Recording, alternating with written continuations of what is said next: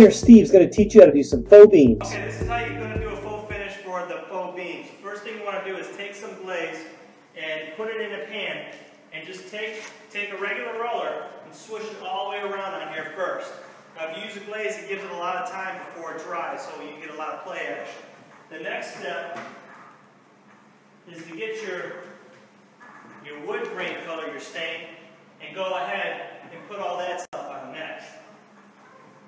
Just like this. You just brush it on here, just like that, or roll it right on. Okay, the next step you want to do is get some cheesecloth. Take the cheesecloth, that's this stuff here, and it's just like when you were in kindergarten, just finger painting.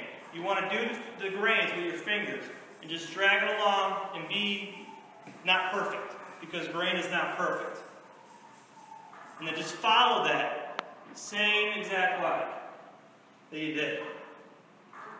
It's as easy as that. And then you can get some other lines, things like this in there.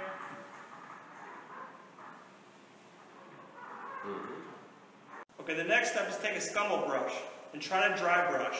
Rub whatever paint's in here, just try to kind of get a dry brush. And then you want to move it almost straight. Move the grain straight, or you can fix some of the remaining grains. Some of them are a little squiggly and too out of place. The grain doesn't follow up, so you can fix some of the grains. Like this one here, that one doesn't match up, so you can fix it. Just do your touching up with it. Then when you do your touching up with the whole entire beam, then you take it, dry brush, and kind of pull it straight. Very, very little pressure. If you put too much pressure, you're going to have a deep spot like this. You don't want that. You want to go ahead and just kind of let it, just feather it out. Okay, once you go ahead and you soften everything up, you make sure that it works even. You have a lot of time with this glaze to work with it.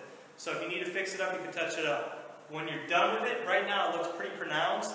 When you're done with it, just let it sit and dry for a day or two, and then come back and I'll show you the last step later. Okay, the last step, I just let it sit and dry for 2 days. The last step is to go ahead and stain it.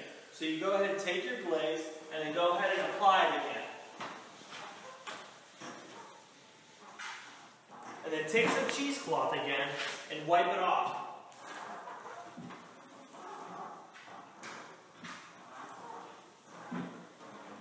And then from there, take a sponge brush, just a sponge brush, and hold it like this and make like kind of a U, like an upside down sad face, and kind of just make that cut mark. It looks like a saw went in there, like